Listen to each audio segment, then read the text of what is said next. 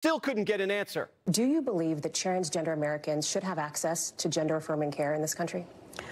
I believe we should follow the law.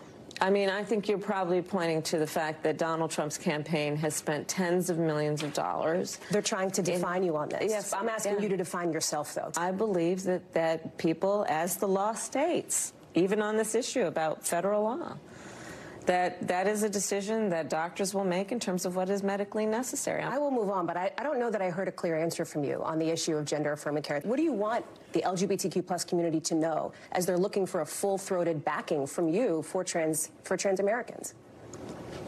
I believe that all people should be treated with dignity and respect.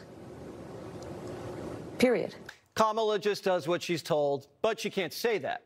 So every answer is as painful for her as it is for you and me. And if she doesn't know where she's going, how is she going to take us with her? His plans will weaken America's economy. Then why do you think that's not landing with voters? Because in the numbers, it's the opposite. Former President Trump leads you on this issue. Well, when I'm out, this is why I'm going out to Wisconsin, Pennsylvania, and Michigan, yeah. Excuse me. Just got in late this morning, actually.